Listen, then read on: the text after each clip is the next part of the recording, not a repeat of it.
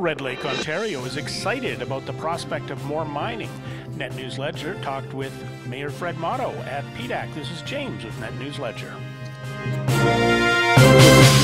We're at PDAC 2024. We're with Mayor Fred Mota from Red Lake. Mayor, how has things been here at PDAC for Red Lake? It's been very, very busy. We've had lots of traffic coming by our booth. Mining and critical mineral resources is moving very fast and very forward in our community.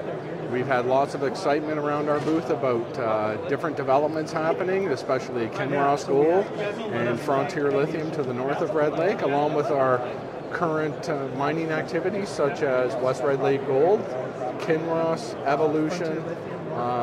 It's booming in Red Lake, and we're very fortunate to be here at PDAC.